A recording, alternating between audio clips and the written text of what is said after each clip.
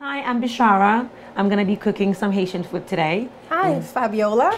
We are cousins, and today together we're gonna make some good Haitian food. Today we're cooking Haitian rice, red bean, chicken en sauce, and then macaroni au gratin avec pikliz, which is pickle beets. We're gonna start by prepping. I learned from my mom, you know, and then after that we moved to Port-au-Prince, and then we learned from the maids, you know, stuff like that. She taught me everything because she was like the top chef in the town where we were from. So Now she's the top chef. top chef.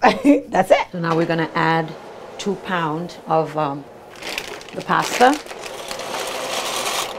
Growing up, culturally we had maids that cooked for us. So I guess I could probably remember the first time I made rice, and it was they taught me how to make it. But when we came to America, I pretty much learned how to cook from my sisters because they would just cook for us. So we're gonna move on with the chicken for now.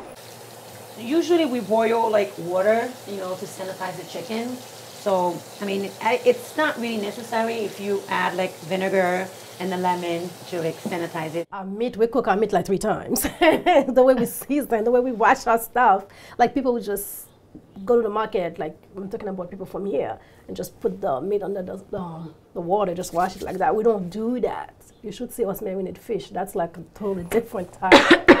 That's what it is. It's the way we cook stuff. I say back in the days, like we didn't have like refrigeration, so once we get the chicken, we have to do all that. So you know what I'm saying, to keep it like the way like fresh, you kill all the bacteria. You know, now that you know we have refrigeration, we have all this. Like we still do it the same way, though. You know. Okay. This is what we call the épice. That's the Haitian. We use it to marinate our meat, to cook our rice, mostly everything, you know, that needs that. It's all vegetables. It's peppers, scallions, onions, celery, and garlic. Always have garlic. Garlic is like one of the best ingredients you can add in food.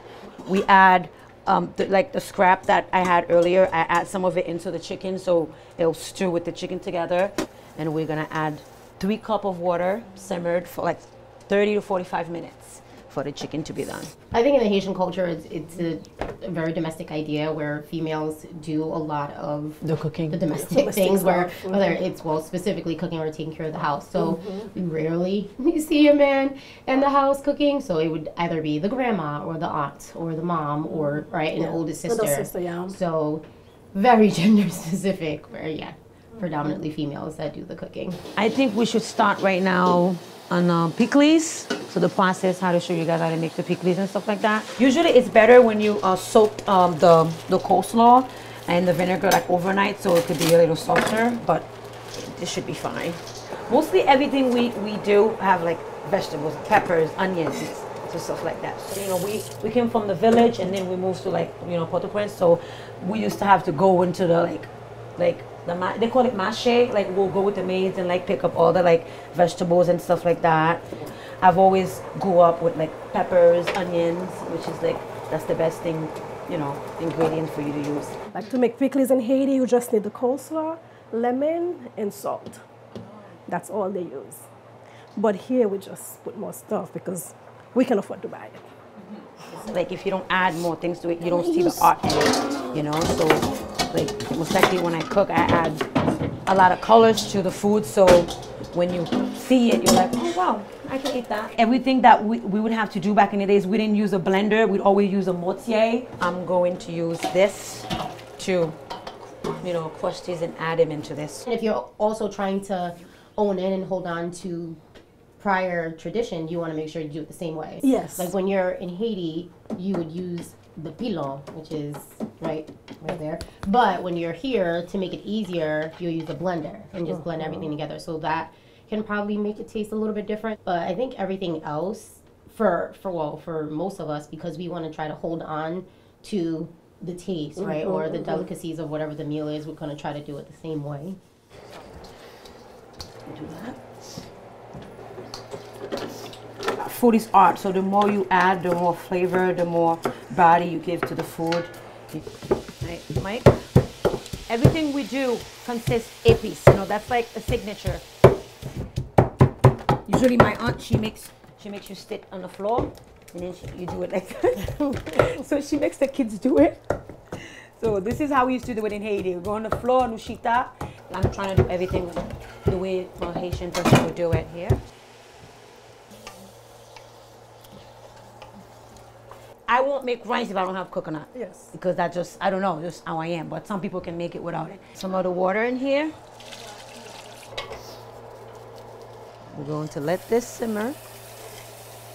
Let it boil until the coconut is all melted. We're gonna wash the rice. We're gonna add the rice. Usually we have a technique. If it stains up, you know it's enough.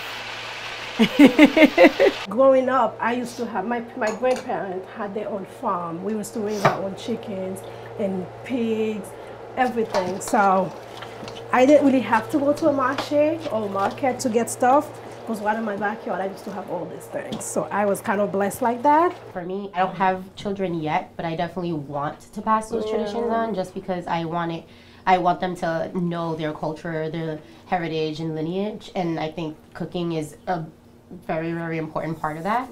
So when I do have my children, I definitely want that to be. And again, yeah, which is good, because like we were saying before, men don't usually do the cooking, and I have a boy, so I'm kind of raising him the same way, which is a big mistake because we're in a different country.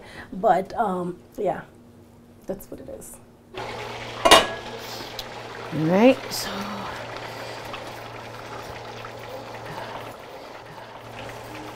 over. So it could cook faster.